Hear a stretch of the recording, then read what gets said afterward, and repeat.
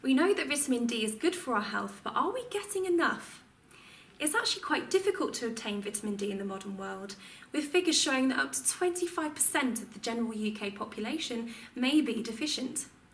Certain groups of us are more at risk than others, such as those who follow a vegan or vegetarian diet, pregnant women, or the elderly, for example.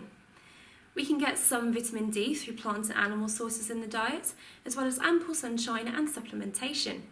However, with today's rat race lifestyle, too few of us are getting enough time outside, and too many of us have poor quality diets. So, why is the sunshine vitamin so important?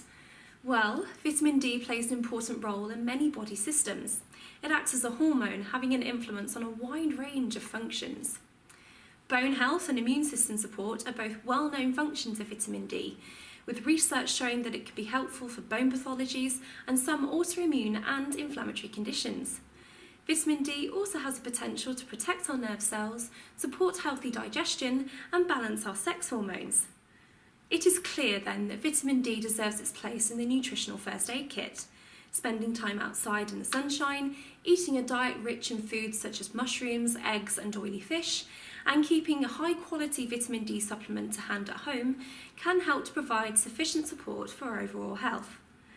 I hope you find these tips useful, but as always, if you have any questions, give us a call or comment below.